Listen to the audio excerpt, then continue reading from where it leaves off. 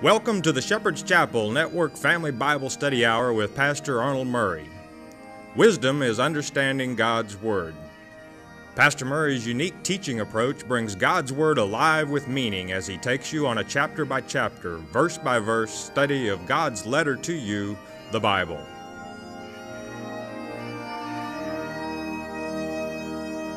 And now here is Pastor Arnold Murray. Good day to you. God bless you. Say, welcome to the Shepherd's Chapel. Welcome to this Family Bible Study Hour. Well, let's review just a little bit. Remembered of Yah, Zechariah.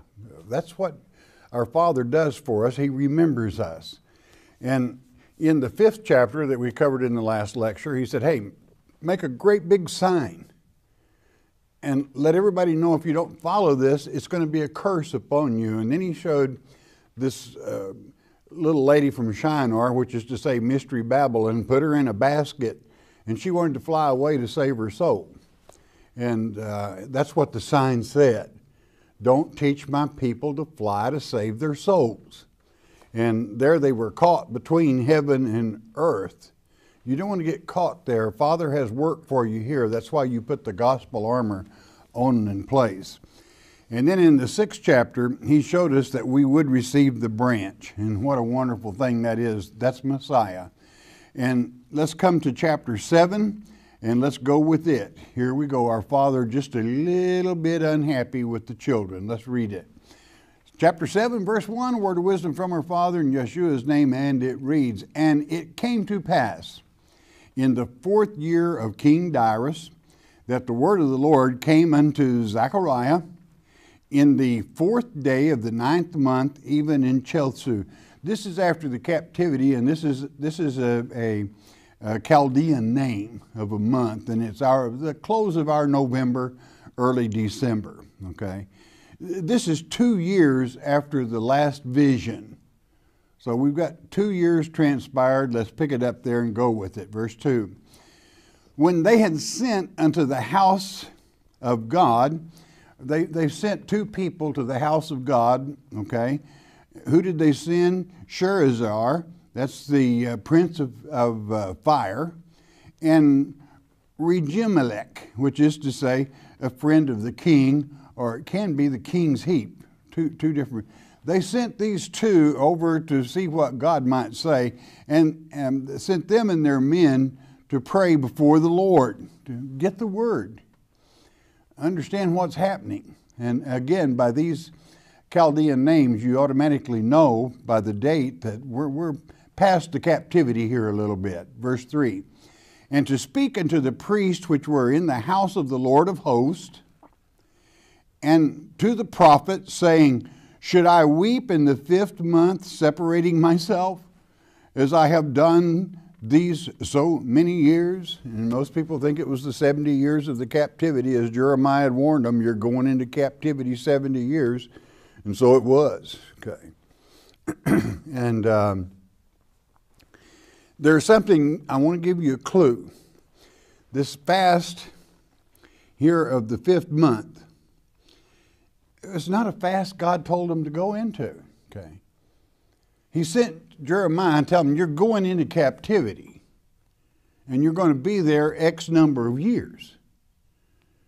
And here they weep and set up these fast days, not feast days, but days to sing sad songs. God did not tell them to do that, and they did not consult with God about it. So they did this all on their own. So God is kind of prompting them here just a little bit, and in doing this, should I weep in the 5th month, separating myself? Verse 4.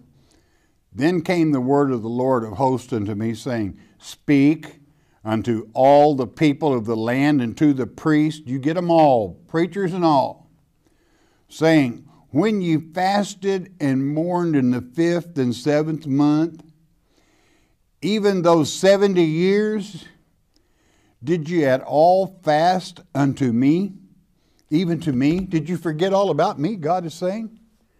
How come you left me out of it? It was so religious, Father. We had to have these fast days and weep and mourn. Our Father doesn't appreciate that. You know, when He pronounces a sentence upon you, you better kiss the paddle and do as God would lead you and say to you and be ready to serve Him. He's not happy. Father's not happy with them. He said, how come you left me out of the equation? Why didn't you ask me about the 5th and the 7th month? Now, of course, the fast of the 5th month is where they overrun Jerusalem. They lost at the temple. And the fast of the 7th is where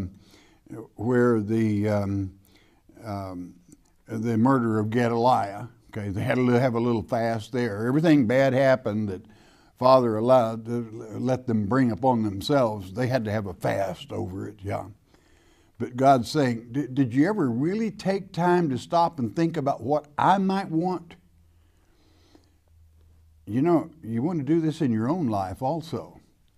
Sometimes you get so busy trying to align yourself and arrange yourself, you forget to talk to Him. Don't ever make that mistake. Verse 6. And when you did eat, Father's still talking to him. When you did eat, after the fast was over, and when you did drink, did not you eat for yourselves and drink for yourselves? Again, you did it for your own fellowship. You did not drink unto me. You did not remember me. You left me again out of the equation, whether you were fasting or eating. Do you even remember me at all, God is saying?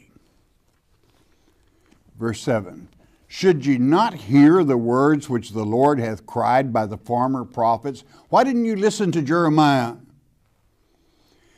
When Jerusalem was inhabited and in prosperity, and the cities thereof round about her, when men inhabited the south and the plain, when everything was going smooth, and you started turning away from me, why didn't you listen to Jeremiah? Why didn't you listen to the prophets? And had you repented, this would not have happened in the first place. You understand? What God is saying, you left me, again, even back in the good times you left me out of the equation. Not a good thing to do, my friend. You leave God out of your life and, well, He never blesses me. Well, I can understand why. If you never talk to Him, you never tell Him you love Him, you never read the letter He sent to you telling you how to find happiness, how to be complete. Why should He answer your prayer? You don't deserve it. You're leaving Him out of the equation of your life by not following His instructions. He does not like that. Verse 8, and the word of the Lord came unto Zechariah, saying, verse 9, thus speak the Lord of hosts, saying, execute. Oh, I love that word. That's a military term. That means get it on. Action. Execute. True judgment. And show mercy and compassions, every man to his brother. Now, a brother is one born of the womb of Israel. He's saying you execute it. You do it. You execute judgment. That means you do what's right. And when you do what's right, you're sure not going to leave God out of the equation. You're going to go by His orders of judgment. You're going to go by His orders and His advice as how to treat a brother. Well, I thought you were supposed to do your brother before he does you. That's not biblical. Okay. You're supposed to love your brother. There, many times a brother, you may have to set him aside. You may have a little problem with him as you were given instructions in 2 Thessalonians chapter 3, beginning with verse 6, how to handle the situation. Still, don't treat him as an enemy. Okay. You're supposed to love your brother. You're supposed to love your family. And again, the terminology here in the Hebrew means born of the womb of Israel. That's a brother. Well, what is a neighbor then? A neighbor's going to come up, you need to know. A neighbor is one that is adopted into the house of Israel by the loving the Lord Jesus Christ, the branch that was sent in the prior chapter. Okay. Verse 10. And oppress not the widow, nor the fatherless, the stranger, nor the poor. Don't take advantage of people. And let none of you imagine evil against his brother in your heart. You get along with each other. You know, imagining evil is imagining things that don't actually exist. You image things and, well, I wonder if this could happen or that could happen, and you just fret yourself all up over something that hasn't happened, probably will not happen, but yet in your mind you've imagined it. Okay. Waste of time. Biggest waste of time in the world is worried about what your brother is going to do to you when probably he loves you. So do what is justice. He did not say that means doing what's right. Okay. And he put a word on there that I just love. He said execute. That means execute the command. Get it on. Do it. Don't play games with God. Don't leave God out of the equation. Read the letter he sent you and love your brother. And you know what will happen in return? Your brother will love you. Maybe, okay? At least the blame is certainly not on your shoulders if that be the case. And with God, that makes it just perfect. Verse 11. But they refused to hearken and pulled away the shoulder and stopped their ears that they should not hear. This has kind of pulling away the shoulder has kind of a twofold meaning. It's kind of a Hebraism. It means you keep your shoulder to the wheel doing your part. It means they kind of backed off from doing with their brother and didn't do their part, slacked off. And not only did they slack off from pulling their shoulder back away from the load, okay, but they stopped their ears and wouldn't hear anything right or wrong. I mean, they're all wrapped up in themselves. That's the wrong way to be, my friend, and you're headed for bad trouble when that event happens. You know, if you had ever worked a team of horses, this would mean more to you than you could imagine. Because you get a lazy old horse that'll lay back, because you have two horses hooked to two single trees, and those single trees are hooked up on one big double tree. And if one of them lays back, the double tree swaps and goes forward, and the other one's hanging back, and one has to do all the work. Well, that's what God's talking about. That's where this idiom comes from. Okay, and you're supposed to. God wants you to keep your shoulder to the wheel, to the load. Okay, and pull your part of the load. That simply means in getting along. And what's the subject? Justice, judgment, doing what's right. Well, but what have we got here? We've got a bunch of people that singing sad songs and feeling sorry for themselves. I mean, they destroyed the temple. They murdered Gedaliah. Things just went worse and worse. Stand up. Take care of business. If they had listened to Jeremiah and the prophets, they wouldn't have been in that shape in the first place. If they had listened to God. What are you saying here? You've shut your ears up. You won't hear me. What am I going to do about it? Verse 12. Yea, they made their hearts as an adamant stone. I mean, they were hard as a rock. Lest they should hear the law. That's to say, God's word. And the words which the Lord of hosts hath sent in his spirit, the Ruach, by the former prophets. Therefore came a great wrath from the Lord of hosts. You ticked me off. You would not listen. I sent you letters. I sent you prophets. I warned you. You kept sticking your head right up and nose right up in the air, and you would not listen to me. What do you expect me to do? I dropped the hammer on you. Okay. And then you have to make your little fast days and cry for yourself. Pity, pity, pity, pity parties. See, Father doesn't approve of that. They should have talked to the Father about this fasting business, these pity parties. And what fathers tell them, I warned you. If you hadn't stopped your ears, you'd have heard the warning, and it would not have been necessary. That's true to this day, my friend. If you listen to God's word, even in the troubled times we're in, if you'll do it God's way, you'll be blessed. If any problems do come along, you'll know how to take care of business.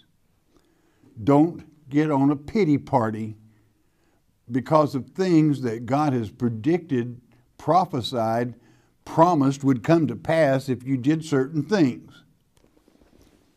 Verse 13. Therefore it is come to pass, not maybe, it is come to pass that as he cried, and they would not hear, so they cried, and I would not hear, saith the Lord of hosts.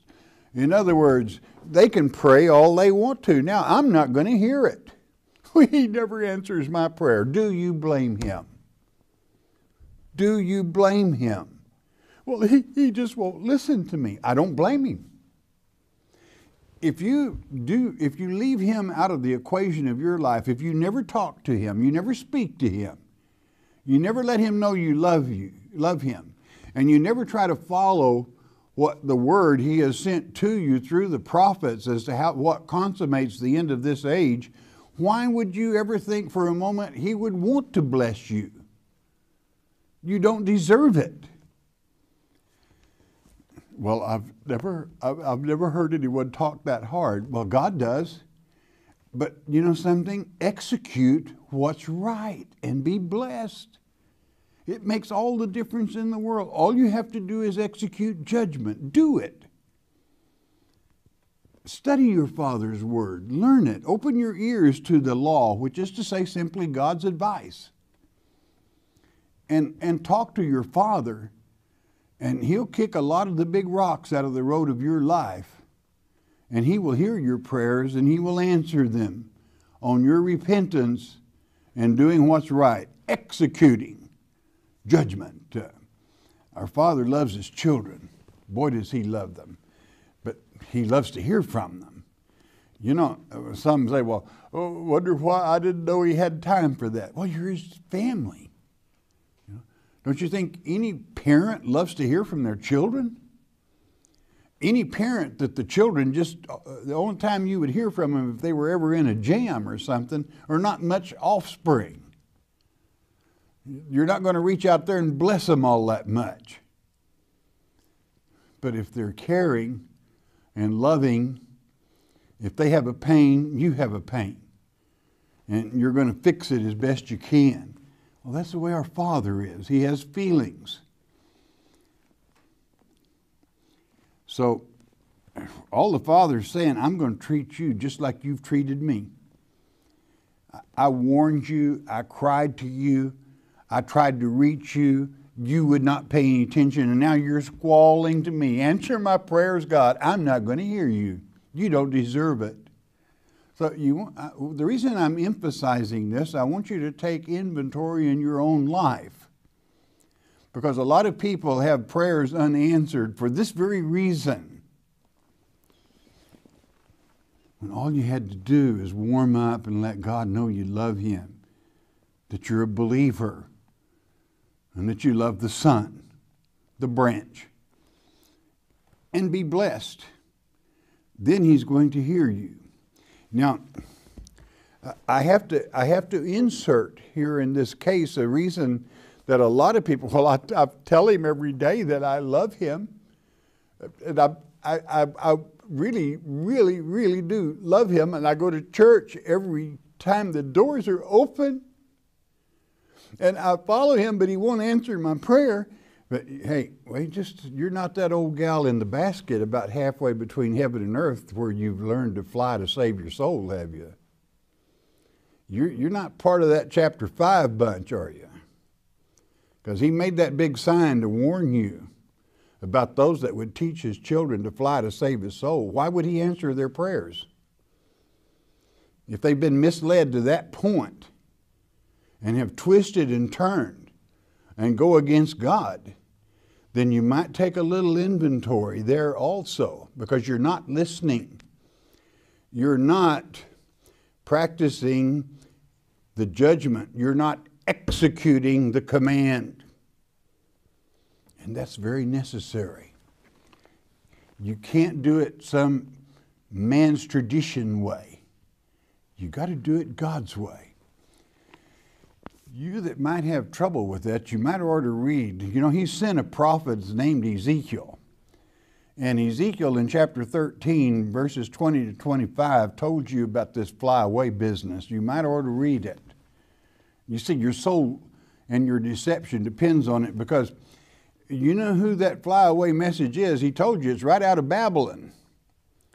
And it's those that believe in the false Messiah's message of fly-away that are deceived.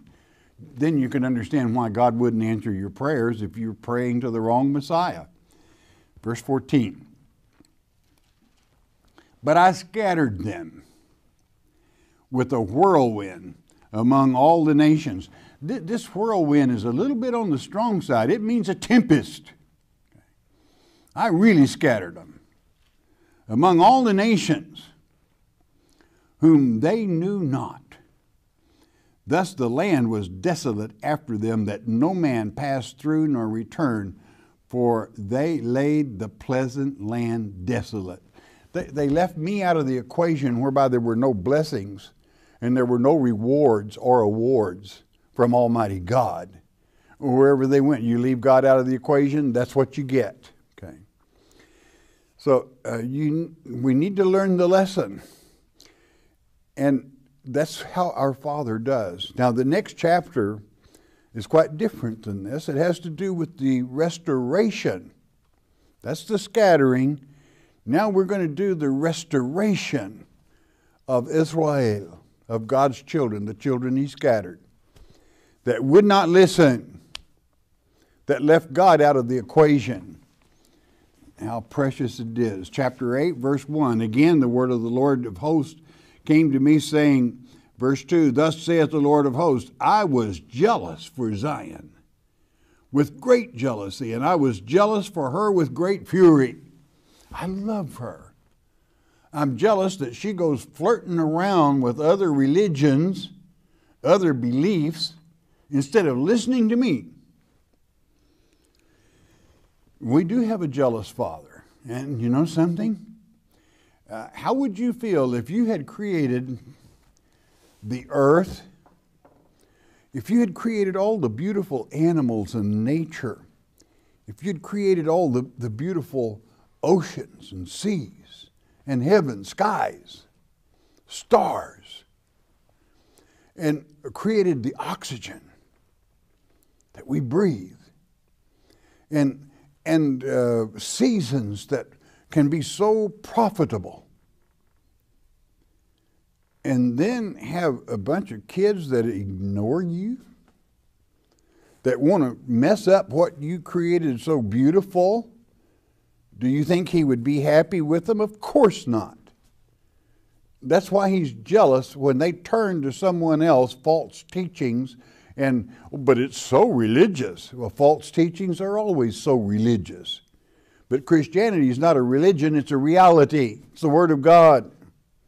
It's the law of God. It's the word you're supposed to follow. It makes Him jealous.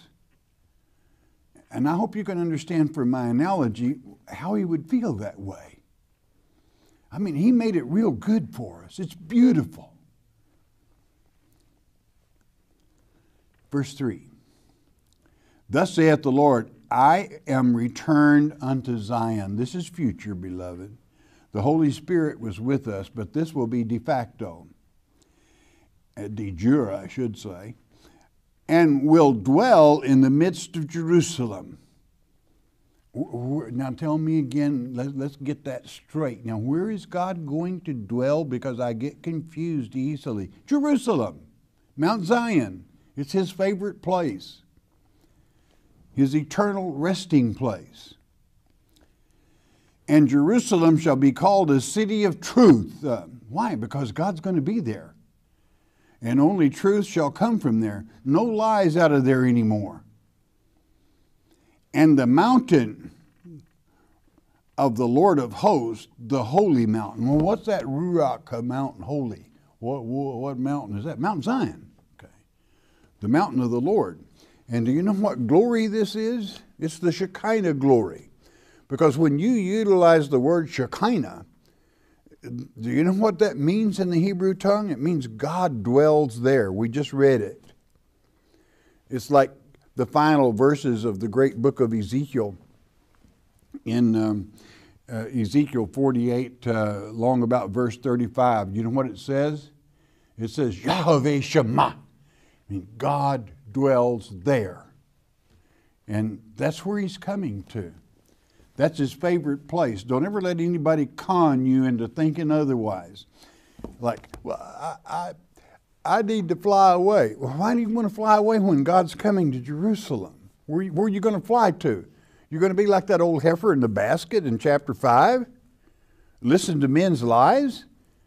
Babble and confusion? You don't want to go there. That's not judgment, my friend. God has warned you. He said, make that sign 15 by 30 feet and fly her up there where everybody has a warning. I want them to be warned. Don't participate in this, or you're going to a bad place. Well, most people can understand that. But here, he lets you know exactly where he's coming back to. So if somebody tells you you're going to fly away somewhere else or go somewhere else where God is, God's not going to be there because he's coming here. I'm coming to Jerusalem. I'm going to dwell there.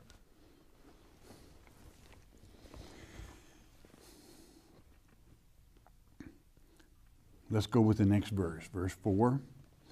Thus saith the Lord of hosts, there shall yet old men and old women dwell in the streets of Jerusalem, and every man with his staff in his hand for very age. I mean, multi days. He can hardly get around, but he'll be safe there. Verse 5, and the streets of the city shall be full of boys and girls playing in the streets thereof. Unbelievable. I mean, can you see your kids playing out in the street today, a busy street? 3- and 4-year-olds, I mean, they're out there, right there, galloping around.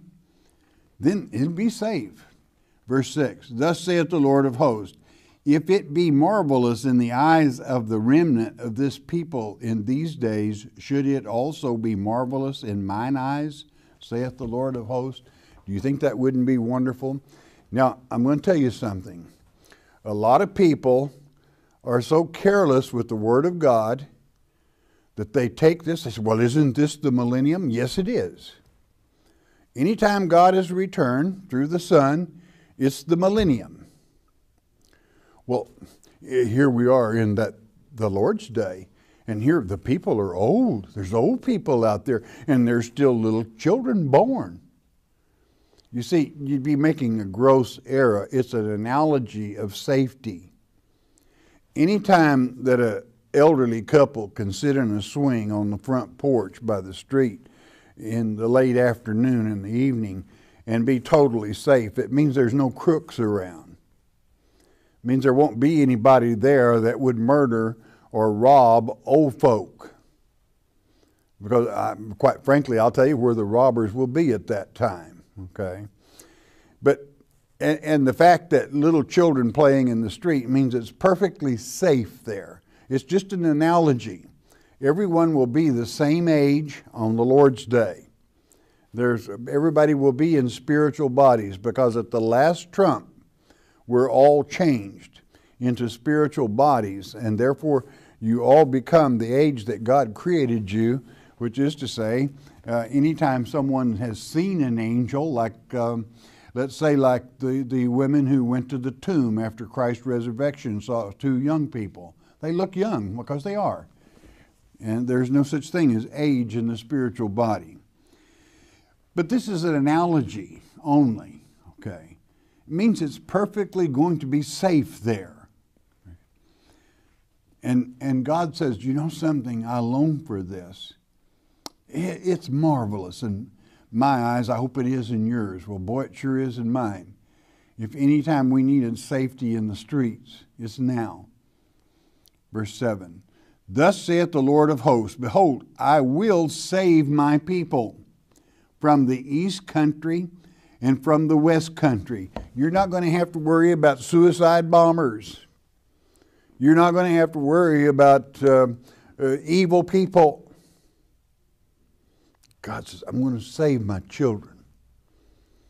and He will. That's His promise. This is the restoration of His children. And we're coming up on that time of teaching and then the day of judgment. And then if we still have people that go against the Word of God, they're not going to be around. Okay. God has a place for them. Verse 8, and I will bring them, this is the believers, and they shall dwell in the midst of Jerusalem. And they shall be my people. That's not Lo-Ami as it was in the book of Hosea, but Ami. Ami meaning my people. And I will be their God in truth and in righteousness. No hanky-panky, no deception, no false teaching, but the pure Word of God coming from the very throne of God, taught by the Zadok, the priest of the Zadok, to all the peoples of the world at that time, whereby they have an opportunity, all people, to hear the Word of God without all the interference of Satan's little ones and men on ego trips trying to make a name for themselves instead of our Heavenly Father. None of that will be present at that time. This is restoration time. This is the time we look forward to. This is the Lord's Day, not somebody else's. I said this is the Lord's Day. He's it. And praise God for that. Verse 9, and thus saith the Lord of hosts, let your hands be strong. Ye that hear in these days these words by the mouth of the prophets, which were in the day that the foundation of the house of the Lord of hosts was laid, that the temple might be built. Well, what is that house? It's the many-membered body of Christ. The day that the foundation was laid, who laid it? Zerubbabel. And that house is built through the prophets. Well, who are the prophets? Well, how about Zechariah to try on for size? How about Hosea? How about Jeremiah? How about Isaiah? How about Moses? Moses was a prophet. And even David himself, David was a prophet. How about the prophets of God's Word? All of them. They have warned us. They have taught us. But that foundation, be strong. But we need to fast and cry and weep and moan. No, you don't. That's not what God wants out of you. Bunch of whimpering wimps. He doesn't have any time for them. He wants you to be strong. Why? Because He's given you reason to be strong. He's given the promise of His return. Remembered of Yah, Zechariah. That's what this book is about. Don't miss the next lecture. All right, bless your hearts. Listen a moment, won't you please? The Epistles of John, 3 letters written by the Apostle John, that disciple whom Jesus loved. The tenderness of John's writings is marked by the number of times he begins the exhortations and warnings with, my little children, or little children. In fact, little children is written 7 times in the first epistle alone.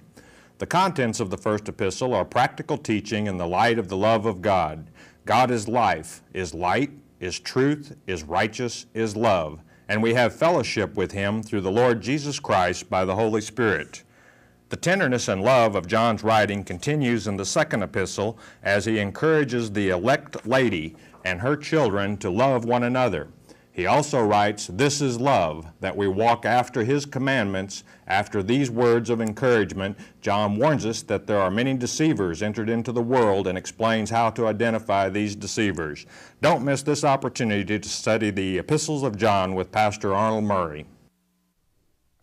And there we are back again. Let's have the 800 number, please. 1-800-643-4645. That number is good from Puerto Rico throughout the U.S., Alaska, Hawaii, all over Canada. If the Spirit moves, you got a question, share it. Once you do that, please never ask a question about a particular reverend or denomination. Let's don't judge people. It's very wrong to judge people. You simply teach the Word and set the example and let the chips fall wherever they may. Never apologize for the Word of God. You see, we have a judge. It's our Father. He doesn't need our help in judgment, okay? You're supposed to discern what is right and wrong and execute judgment. And that's where it ends. Those of you that listen by shortwave around the world, it's always a pleasure hearing from you. And your announcer at the end of the hour will give you our mailing address. Again, always a pleasure. You got a prayer request? We can do away with that number. We can do away with the address. Why? God knows what you're thinking. He's your Father. And He loves you. But He wants to hear you love Him. Simply say it. Let Him know. Communicate with Him. Communicate, communicate, communicate. 90% of all troubles is because of lack of communication. So don't have trouble between you and Father. All you have to do is communicate. That means love Him. Father, around the globe we come. We ask that you lead, guide, direct. Father, touch in Yeshua's precious name. Thank you, Father. Amen. Okay, and question time. We're going with Ann from Indiana. If you see a fellow Christian doing wrong, are you supposed to tell them? Doesn't that sound just a little bit judgmental on your part? Do you know what one of the greatest sins in the world is? To judge somebody. What you do is you set the example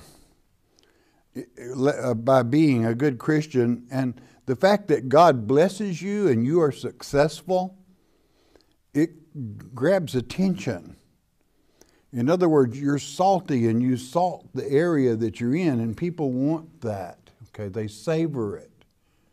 So simply doing what's right. But you know, you go around butting into other people's business and it can drive them away from you quite a bit. Okay, so that's not the way you correct it. Okay, and exactly what did Jesus change from the Old Testament besides blood sacrifices? He did not change blood sacrifices.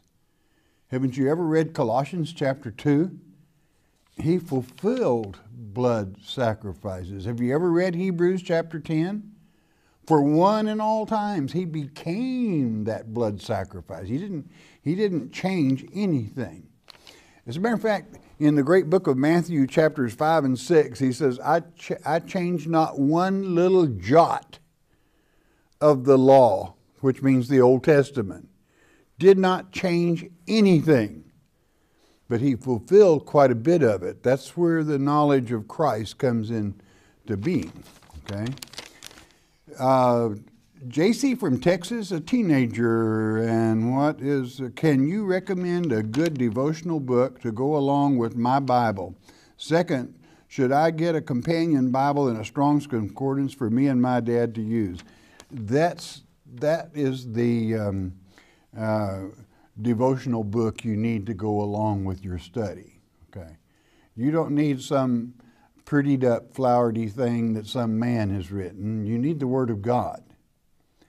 And what the companion Bible and the Strong's Concordance does for you as an English-speaking person, then you can break, like for example, certain words that I have used today, like I scattered the people, and I said this is a little stronger with that when, a tempest. You can check that out, see, with that Strong's Concordance. And that gives you a peek into what the Scriptures actually said. Because Hebrew and Greek and Aramaic are fixed languages, but many words do have more than one meaning. And you're giving men credit that translated into English that they chose the right meaning, so you need to see both of them to have a mature line. I'm not saying the word is wrong, it's correct, but you need to have the fuller outlook at it, okay? And I'm so proud of you for wanting to study. You dig deep. Greg from Pennsylvania. I'm a new student who enjoys studying the Word of God and loves your way of teaching it. My question is, on the cherubim, I understand they are to guard God's throne. Question, why does God need protection? Thank you, and God bless you. He doesn't, His throne does, okay? But if He is, I am that I am, that means I'll be wherever I want to be. Well, he had that, what is part of the altar, the mercy seat? It's the seat of Christ, okay? That's through which salvation would come. And that was to be protected as the two cherubims on it. And unfortunately, one fell, that is to say, Lucifer. He wanted to sit on the mercy seat, which is a Messiah connotation, meaning he wanted to be Messiah. And that's what the cherubim are to protect it from, is men's own shortcomings. God must give all of his children free will to love him or to love somebody else, whereby he knows he has the real thing. God can't force somebody to love him. Love generates from within each entity. Luke from Arizona, please explain Revelation 19:4, the four beasts, and why are they also, what are they there for? That's amazing how one question follows another. It's the same question, actually. When the cherubim, who had feelings and could love and could understand, failed, God created the Zoe, or the Zun, according to which language you wish to say it in. And the Zun, or the Zoe, these beasts, it would be better to translate it for your understanding, living creatures. They do not have the ability to do anything other than to protect that throne. I'll say that again. God created them for one purpose and one purpose only, is to correct, to guard that mercy seat. Whereas the cherubim failed, he created the Zun, or the Zoe, whichever language you wish to call them. And they will not be in the eternity, because their souls are not such as ours, okay? Because they do not have the privilege of disloving God. They are automatically fixed to love, loyalty, and protect. June from Oregon. I did hear a question that someone asked if the Antichrist had a flesh body. You said no, that he was supernatural, so will his body look like a flesh body? Being a fallen angel, his real body must be a heavenly body. So how do we recognize him when we are in our flesh bodies? Being supernatural, is he able to look and be anything that he wishes? Perhaps I have answered my own question. I've learned that he will come in as the fake Christ, bringing prosperity and peace at the sixth trump. That is correct. What was Adam made in the image of? God and the angels. So therefore, the angels have a body in this earth age and heaven age exactly the same, only a different substance. But the likeness is exact, okay? In other words, all people, when God said, let us create man in our, plural, our image, he meant all of us that were with him. In other words, you look, just as Christ was God here on earth, this is why Jesus would say, and this is why God would say, let us create man in our image. He created Christ in his very own image. If you've seen Christ, you've seen God. Okay. And when you look at yourself, that's as you were in heaven. Okay, same image. So those bodies are the same. Even though he is supernatural, he still has a very beautiful body, as is described in Ezekiel chapter 28 concerning the king of Tyre. God said, I made you the full pattern. That means it's beautiful to look upon. He earned it, and then he went bad. So he'll be here. We will recognize him by his actions. Evelyn from New Mexico. Thank you. I have been studying with you for 28 years, and I still have a question somehow has slipped by me. When we are in the millennium, will we be in God's time frame of one day, or will we still be in 1,000 years as we are now?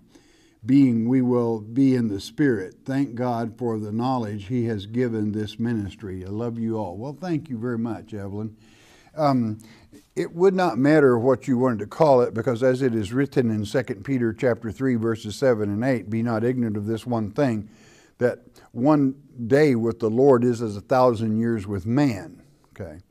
But we are in spiritual bodies, and we will be in one day. And I feel that one day overrides, because it's a special day. It's the Lord's day. Okay. And thank goodness that it is 1,000 of our years long, because we've got a lot of work to do. That is the final of having the ability to save people, for Father to save people, for people to make their mind up, to be persuaded that our Heavenly Father is of a truth.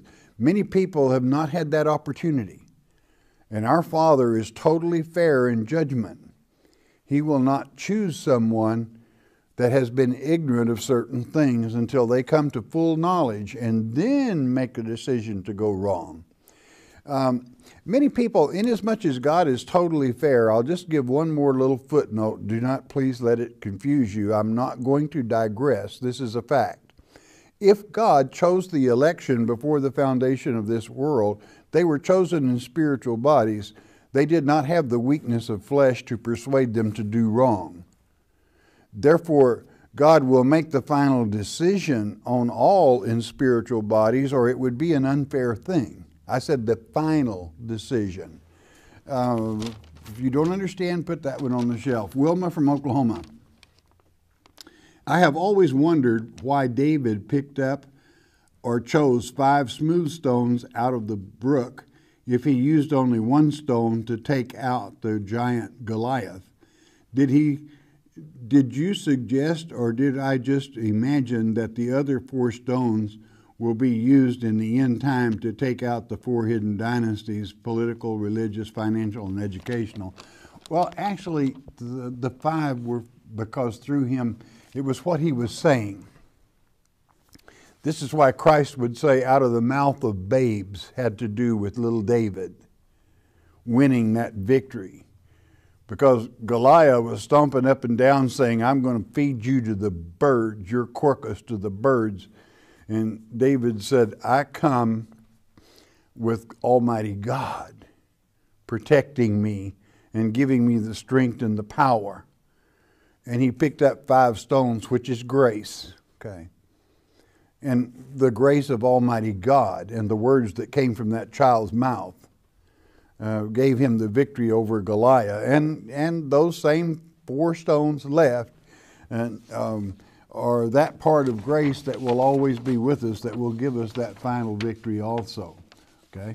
So Donna from Louisiana. Can Satan put thoughts in your mind? Is he allowed to do that, or is it coming from ourselves? Well, basically, he can cause events to happen that might cause you to think on certain things, but you're in control of your own faculties, okay? Unless there's a toxic or mental imbalance, okay? The flesh body, unfortunately, can put many things in our minds because of our senses.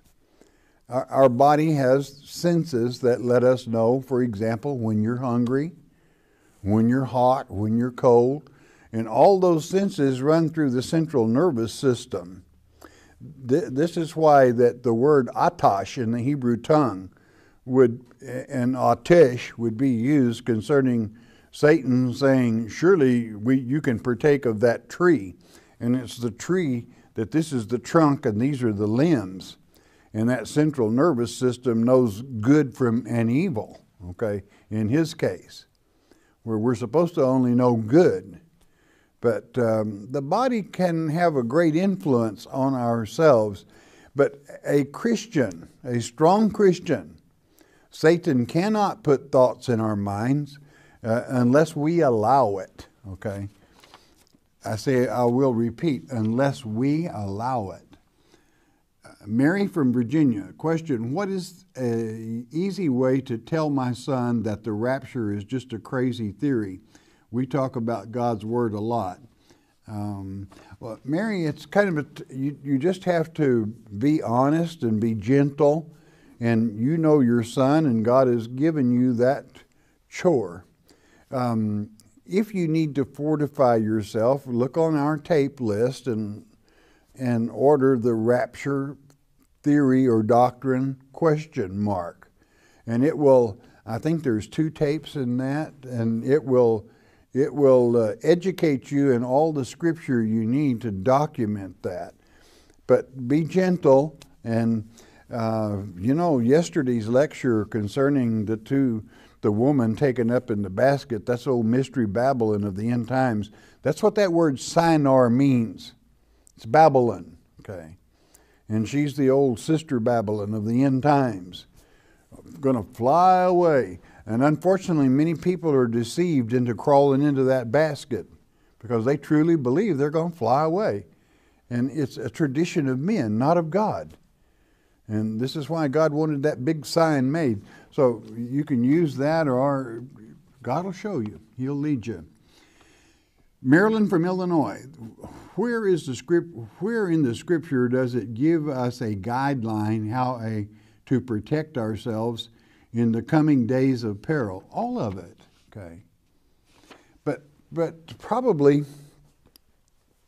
in the next lecture you'll get a very good line in the very chapter we're in. I think it's chapter 6, verse 16 or 18, tells you what God wants out of you. But the verse I like to give for this purpose is 1 Corinthians chapter 10, verse 13. I'll repeat it. 1 Corinthians chapter 10, verse 13. It's one that'll always get you through, because there won't be anything happen to you that isn't common with everybody. And God will never tempt you or test you what you're able to handle. And He will always show you a way out if you love Him, okay? Always. A lot of this hard times we're in are hype. If you've used your head and you use common sense, a lot of it is just hype. So you want to stay ahead of the ball, okay? Pay attention and stay ahead of the game, and you'll be just fine, okay? Elaine from, I don't know where Elaine's from. Don't know. Anyway, we'll get the question. You know where you're at, don't you, dear? We all sin, but God says, ask and you will be forgiven. If He forgives us, then why are we going to be judged? It's payday.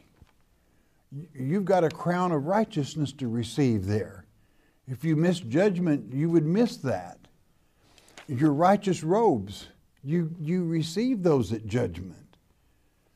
Don't you want your righteous robes, or do you want to be naked? Okay. I mean, you sure want to make judgment. God is not an evil person. He's not the one with horns and a pitchfork. When He judges us, He's very fair, and He gives you everything you've got coming to you. If you're a good person, all you got coming to you is wonderful. It's His love. If you're a bad person, you're going to get everything you got coming to you, and it's going to be correction, okay? And so it will be. So that's why repenting, when our Father forgives, He said, do not bring that up to me again. I don't want to think about it again. So He's not going to bring that up on Judgment Day. It's gone, blotted out. Lynn from Kentucky. Where in the Bible does it say, I am against those who teach my children to fly to save their souls? I'm asked that question quite a bit, I guess, because I repeat it. Ezekiel chapter 13. It begins by talking to the daughters of Jerusalem that sew kerchiefs, or pillowcases if you like, and sew them and place them over the outreached saving arms of Almighty God, with their own doctrine of salvation, that is to say, teaching people to fly to save their souls. Isn't that ridiculous? How silly can it be? And then God makes the statement in verse 20 or 25, I'm against those that teach my children to fly to save their souls. Boy, that sounds pretty final to me, but I guess a lot of people don't believe God. I don't know. Colleen from Tennessee. My son is in a nursing home, age 42. He has mental illness plus several other conditions. My son, when he was in his right mind, believed like a certain belief. He has not been saved. Is there any hope for him? Will he go to heaven when he dies? He says he is saved. Well, I wouldn't doubt that. If he loves the Lord, you know, our Father, when someone is handicapped, that's innocency. Okay. We serve a God of love, not a God of hate. Okay. We serve a God of compassion. He has much compassion for those that are mentally handicapped, and he loves them. And that certainly is a line of innocency as a small child. Okay, so you're wasting your time worrying about your son's salvation. Okay. Debbie from Texas. Does Cain and his descendants and children born from the fallen angels have a chance for salvation? What does John 3:16 say? Whomsoever will. Cain, now Satan cannot be saved because God has already passed sentence on him in Ezekiel chapter 28, verses 18 and 19. But whomsoever will, that means anytime a person, whether they're a child of the devil, if they believe in Jesus Christ, then they become a child of God, okay? Salvation is open to them. I'm out of time. Hey, I love you all because you enjoy studying our Father's letter to you, chapter by chapter and verse by verse. You enjoy it. But most of all, God loves you for it. Makes Father's Day for you to study the letter He's written to you. And when you make His day, boy, is He going to make yours. We are brought to you by your tithes and offerings. If we have helped you, you help us keep coming to you. Once you do that, bless God, He will always bless you. Now, one thing most important, though, you listen to me good now, you stay in His Word. Every day in His Word is a good day, even with trouble. Know why? Because Jesus Yeshua, He is the living Word. Hearing God's Word with understanding will change your life. We hope you have enjoyed studying God's Word here on the Shepherd's Chapel Family Bible Study Hour with Pastor Arnold Murray. If you would like to receive more information concerning Shepherd's Chapel, you may request our free introductory offer. Our introductory offer contains the Mark of the Beast audio tape, our monthly newsletter with a written Bible study, a tape catalog, and a list of written reference works available through Shepherd's Chapel. To request our free introductory offer by telephone, call 800-643-4645 24 hours a day. You may also request our introductory offer by writing to Shepherd's Chapel, Post Office Box 416, Gravette, Arkansas 72736. Once again, that's Shepherd's Chapel, Post Office Box 416, Gravette, Arkansas 72736. We invite you to join us for the next in-depth Bible study each weekday at this same time. Thank you for watching today's program, and God bless you.